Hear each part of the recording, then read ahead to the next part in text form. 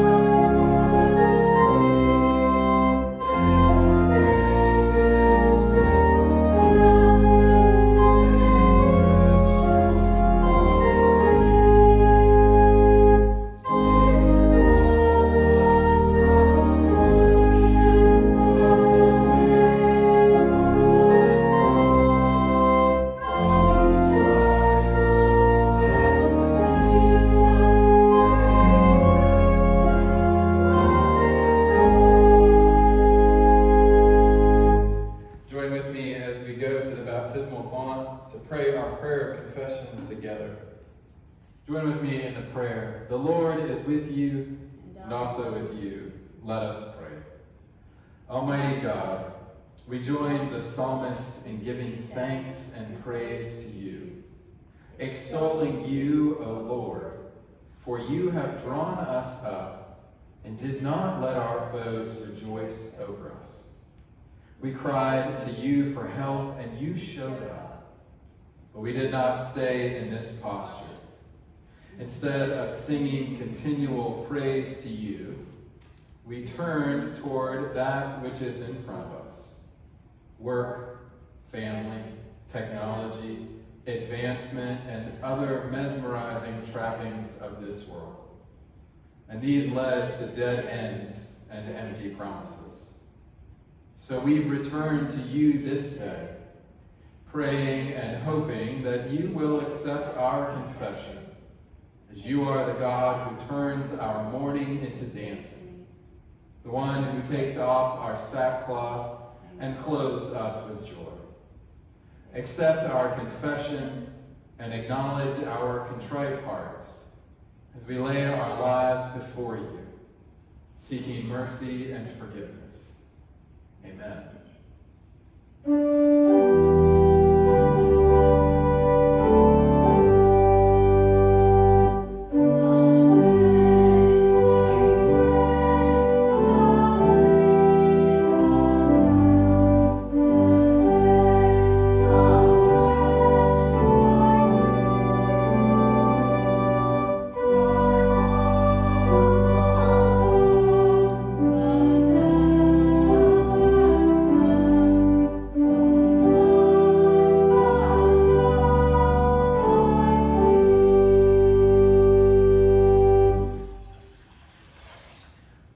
How sweet are those waters of baptism, the waters that remind us that Christ loves us, that nothing can separate us from the love of God in Christ Jesus. We bring our very lives, all of our lives, to these waters. And Christ reminds us that not only are we forgiven, but that we are loved. And to that we say, Amen.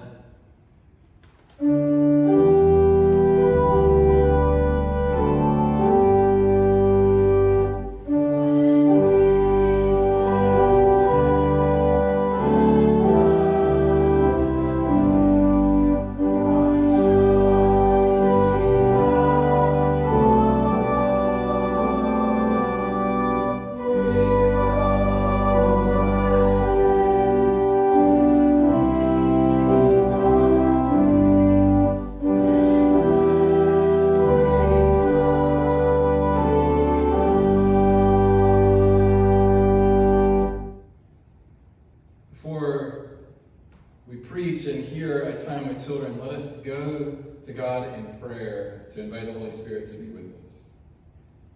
The Lord is with you, also with you. Let us pray.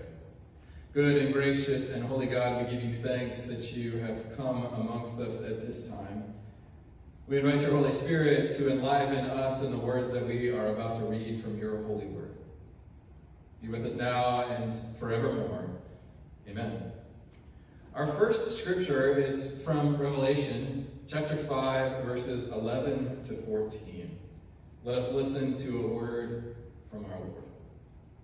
Then I looked and I heard the voice of many angels surrounding the throne and the living creatures and the elders. They numbered myriads of myriads and thousands of thousands, singing with full voice. Worthy is the Lamb that was slaughtered to receive power and wealth and wisdom and might and honor and glory and blessing. Then I heard every creature in heaven and on earth and under the earth and in the sea and all that is in them singing to the one seated on the throne, to the Lamb, be blessing and honor and glory and might forever and ever. And the four living creatures said, Amen. And the elders fell down and they worshipped. This is the word of the Lord for the people of God. Thanks be to God.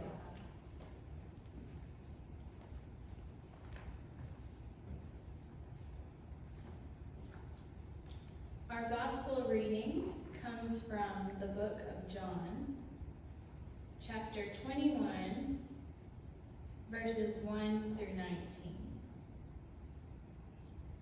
After this, Jesus revealed himself again to the disciples by the Sea of Tiberias, and he revealed himself in this way. Simon Peter, Thomas called the twin, Nathanael of Cana in Galilee, the sons of Zebedee, and 2 others of his disciples were together.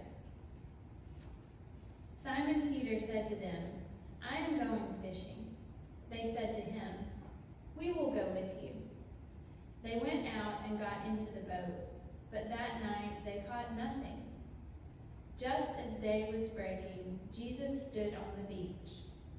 Yet the disciples did not know that it was Jesus. Jesus said to them, "Children, have you any fish?" They answered him, "No." He said to them, "Cast the net on the right side of the boat, and you will find some."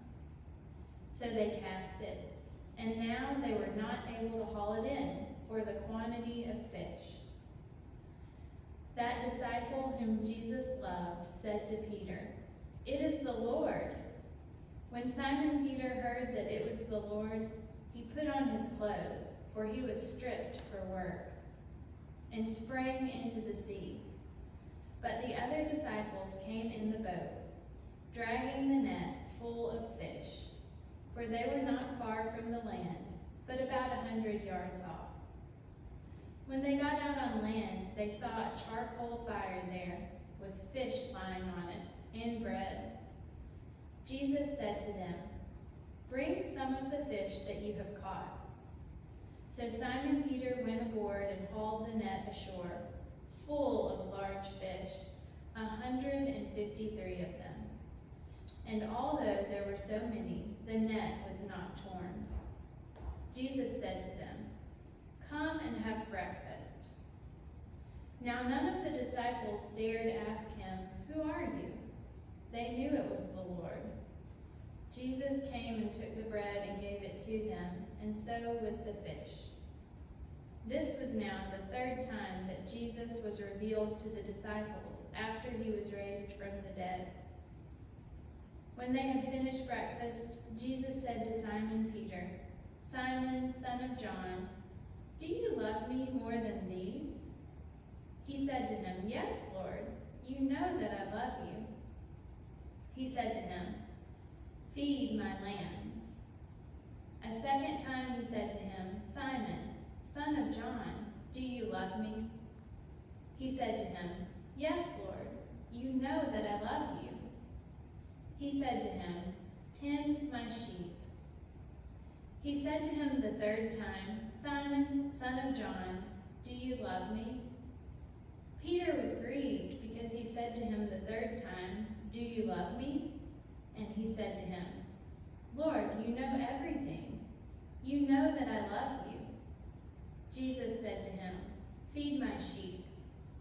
Truly, truly, I say to you, when you were young, you girded yourself and walked where you would. But when you are old, you will stretch out your hands, and another will gird you and carry you where you do not wish to go." This he said to show by what death he was to glorify God. And after this he said to him, "Follow me." This is the word of the Lord. Thanks be to God.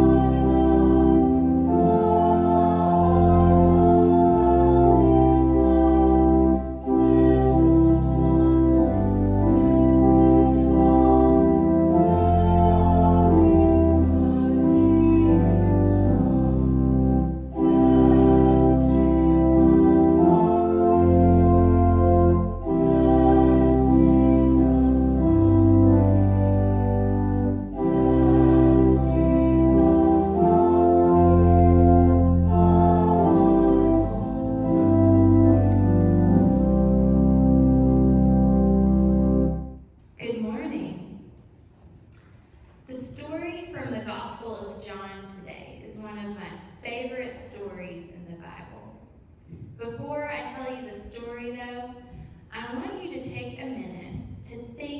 of your favorite person. Maybe your best friend, the person that you love to spend time with the most. Now, think about what it feels like when you can't spend time with that person. I bet it's not hard to imagine right now. We've all been separated from our friends and some of our families for quite a while. In this story this morning, Simon Peter, one of the disciples, is sad because Jesus is gone, and Simon Peter doesn't know if he'll ever get to spend time with him again. So as our story opens, Simon Peter and many of the disciples are on the shore of the Sea of Galilee, or the Sea of Tiberias. It's getting to be evening, and Simon Peter, who's a fisherman, says to the others that he is going to go out in the boat to go fishing. So the disciples say, "We'll all go with you." So they set out in the boat, and they fish all night long, but they don't catch a single fish. As the sun is coming up, they see someone standing on the shore. The man calls out to them and says, "Did you catch any fish?" And they call back, "No." The man says, "Cast your net to the right of the boat." And they do. And their net fills up with so many fish that they can't even pull it back into the boat. It's too heavy. Isn't that amazing? At that point, one of the disciples, John, recognizes that it's Jesus on the shore. They didn't know if they would see Jesus again after his death, and here he is. John says, "It's the Lord." And Simon Peter is so excited that his best friend, his teacher, is back, that, do you know what he does? He was doing his work without any clothes on. So he throws on his clothes and he dives into the water to swim to the shore to greet Jesus. They all end up back at the shore with all of their fish. And as they get there, they can see that Jesus has started a fire, and he's cooking fish and has made bread for them. He's making them breakfast. They are all so happy to see Jesus. Jesus tells them to bring their fish up to the shore, and they count them, and they find that they have 153 kinds of fish. That's a lot of fish. Jesus gives them the invitation, "Come, have breakfast." And so they do. I bet that was the happiest breakfast they had ever had. Will you pray with me? God, we are thankful for Jesus' stories and his love that fill us up. Amen.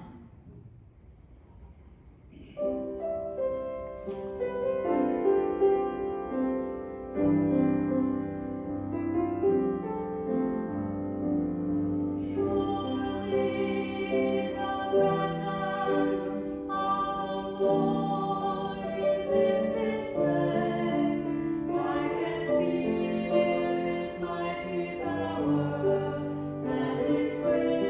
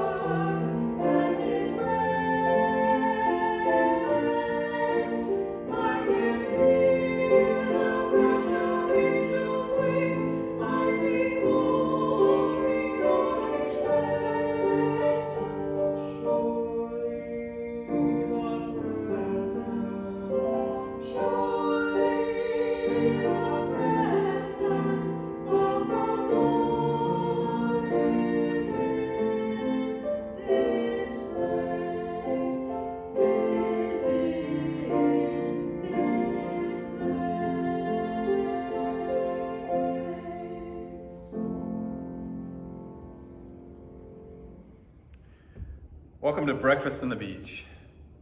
I thought it was appropriate to preach today's sermon, today's homily from behind the communion table, a place and a space that we typically share meals around.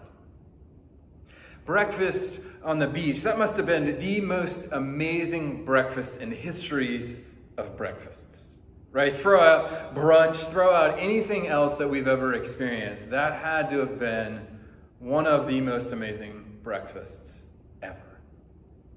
Jesus is there. That's the most important part. The other piece is that charcoal fire is burning and you can smell it, right? There's something good about charcoal. Then you put fish on top of it. Grilled bread. There is very few things that are better than grilled bread. Amen. I know you can say amen from afar. Some of you are getting hungry as I preach this homily. Some of you might be eating breakfast while I'm doing it, enjoying, I pray, fish and bread.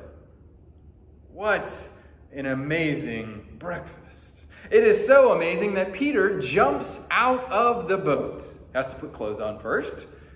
The text likes to remind us of that. And then he swims to shore. That is how excited he is to eat this breakfast. Jesus grilled good local fish, grilled amazing bread. The Lord's Supper, in many ways, is celebrated on that beach. Lydia and I had the opportunity to go to that beach to see that space when we were in the Holy Land last year. Actually, at this very time, we were overseas. It was one of the most peaceful and tranquil parts of our trip. Soft wind was blowing and the breeze was hitting us. We got to walk on the beach and we felt the waves lap along our feet. Tourists seemed to respect this place in a different way. It wasn't overrun and it was very quiet. We all joke that we wish we had charcoal and fish and bread. It's a beautiful spot to celebrate a breakfast. What happens with most breakfasts, lunches, dinners, brunches is that there's some point, though.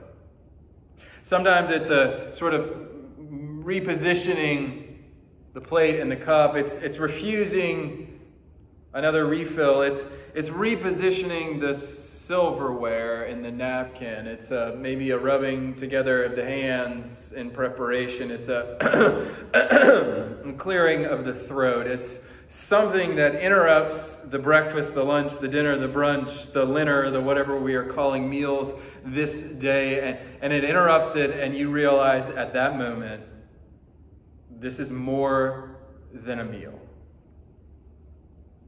This happens to the apostle and disciple Peter.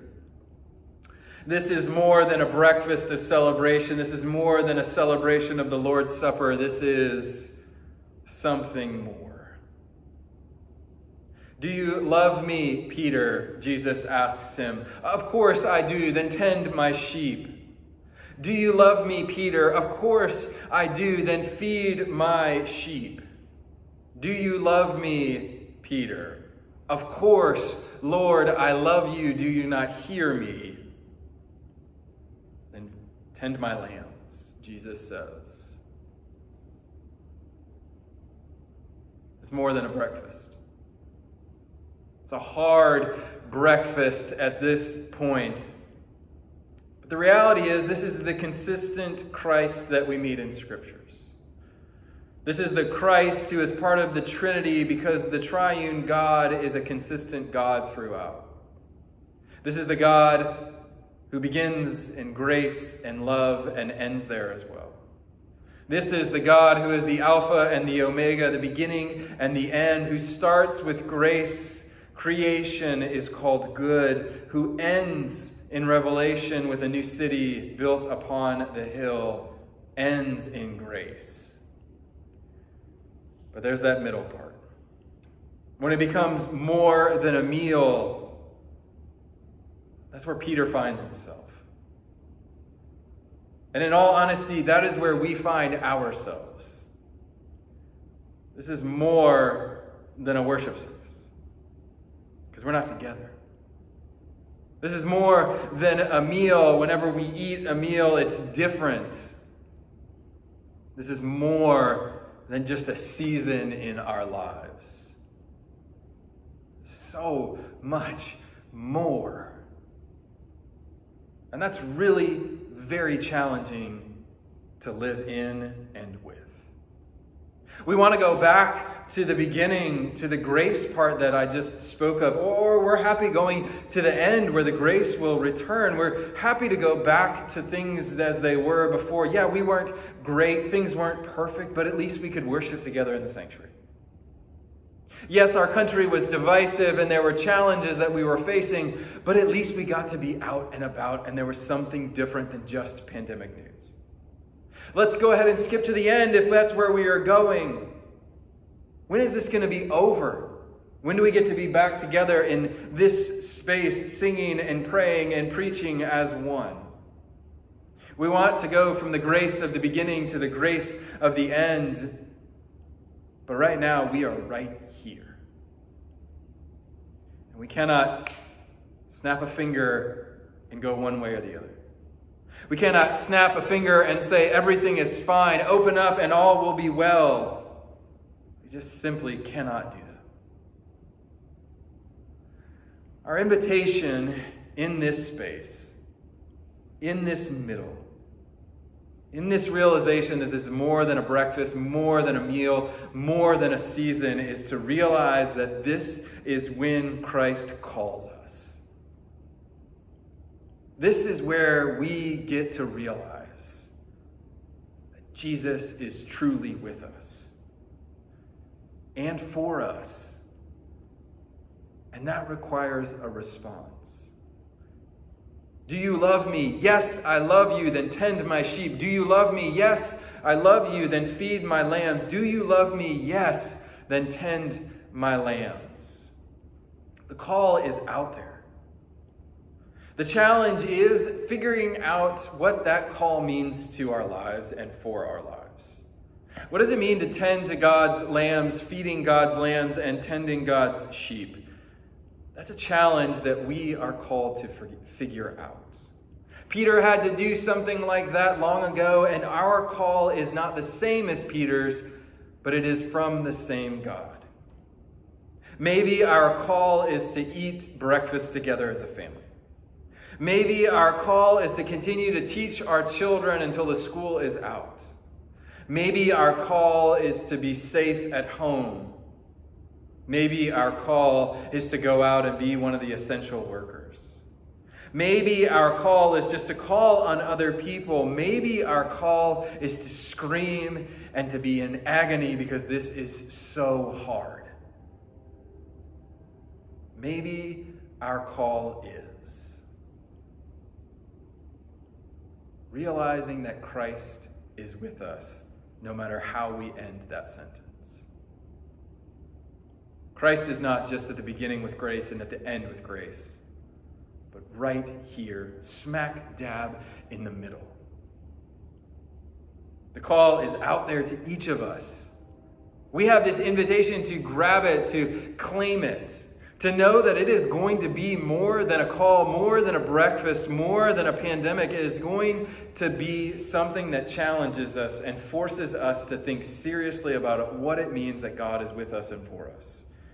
It means answering that call in our own particular ways. Thanks be to God for a God who shows up on the beach, who loves us so much that he will make a fire, lay out a breakfast. And because he loves us so much, he will make it more than a breakfast. And he will lay a claim upon your life. A claim that requires a response from us. Thanks be to God for that claim.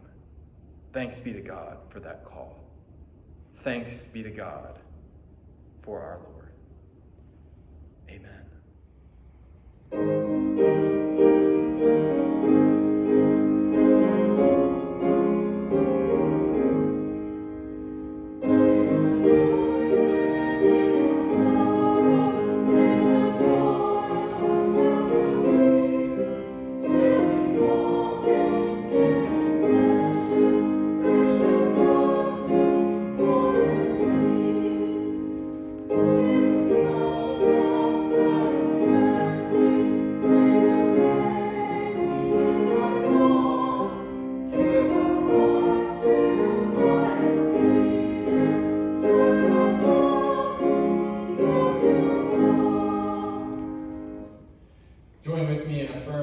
faith together using the Apostles' Creed.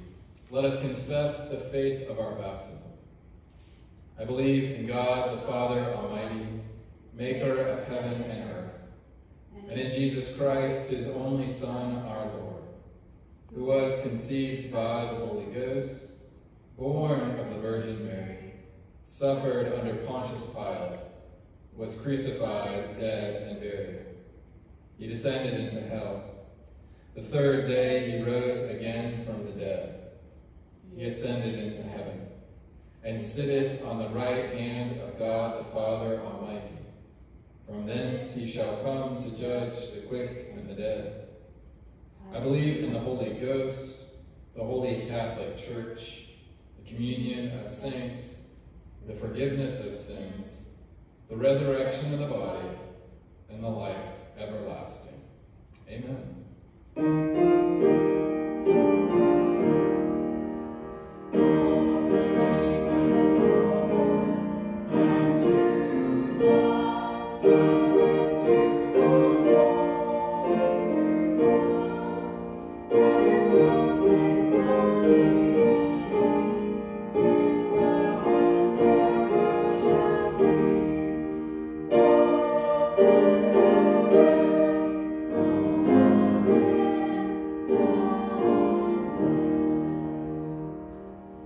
Sisters and brothers in faith, even though we cannot be together, we are still called, encouraged by God to give of our time, our talents, and our resources. And I invite you to give, to pledge, and to pay your tithes during this season. In addition to that, I invite you to give of your time and your other talents, to give to those around you, neighbors, friends, family.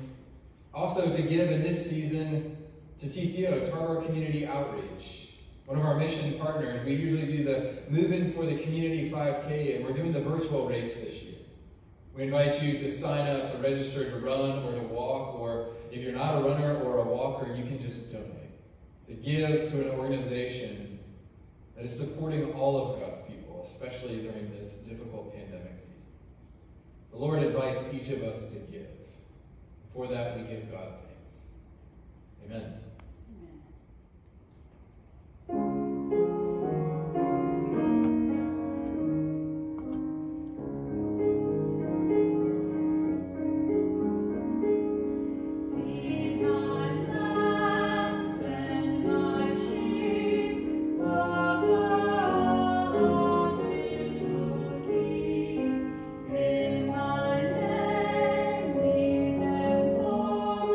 Gently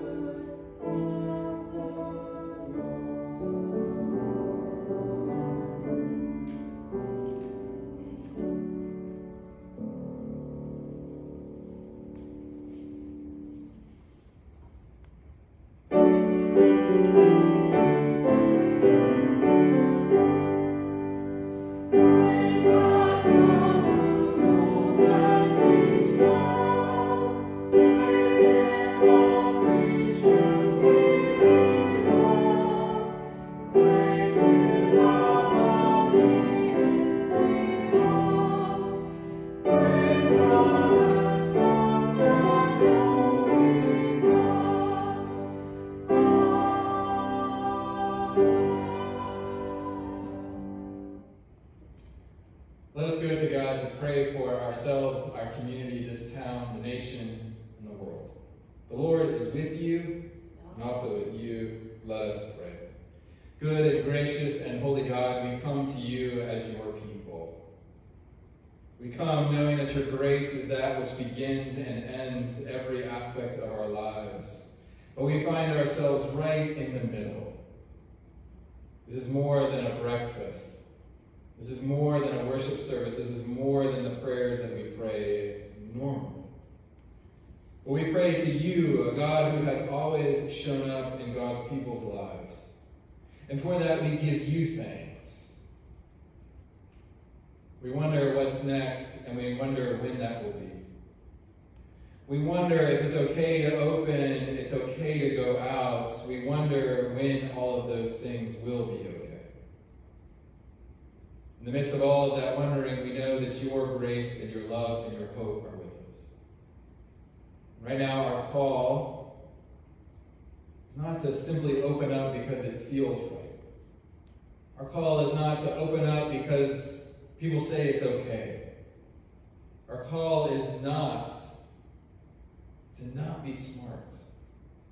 Our call is to listen to you, to pray more fervently during this season. We pray for everyone who has been affected negatively by this coronavirus. Those that have the virus, those that are treating those that haven't. Those that have recovered from it and those who have not.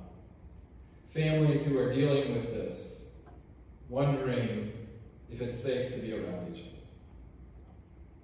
We also pray for the members of this community of faith, both near and far, for the ailments and the worries, the anxieties, the joys that are happening in our lives in the midst of this pandemic. We know that you are a God who shows up in the beginning, the middle, and the end, and for that we give you thanks and praise.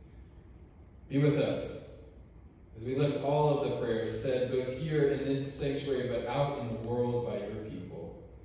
May you hear them. May you walk with us as we pray. We are bold to pray such a prayer, but we're bold because you taught us to pray. Your son Jesus taught his disciples the Lord's Prayer, who then taught us to pray it. And so we join our voices together. Our Father, who art in heaven, hallowed be thy name. Thy kingdom come, thy will be done, on earth as it is in heaven. Give us this day our daily bread, and forgive us our debts as we forgive our debtors. And lead us not into temptation, but deliver us from evil. For thine is the kingdom, and the power, and the glory forever. Amen.